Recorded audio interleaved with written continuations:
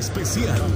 Así es, buenas noches, compañeros en estudio, Auditorio Nacional de HCH, Televisión Digital, ubicados en el desvío, el sector de San Manuel Cortés, en el bulevar que se conduce hacia el Progreso y Oro. Hace unos minutos se registra un accidente vial donde un vehículo camioneta color roja ha impactado contra un árbol de la mediana. Han llegado aquí los paramédicos del 911 a auxiliar a una persona del sexo femenino que está siendo atendida y trasladada a un centro asistencial. También hasta este lugar han llegado los elementos de la Policía de Vialidad y Transporte, que hasta este momento no tienen ningún dato exacto, pero según se mira acá fue un despiste por parte del conductor, donde ha impactado de manera frontal. Como podemos observar, el golpe está en la parte frontal de este vehículo, una camioneta color roja. El saldo, una persona herida que está siendo trasladada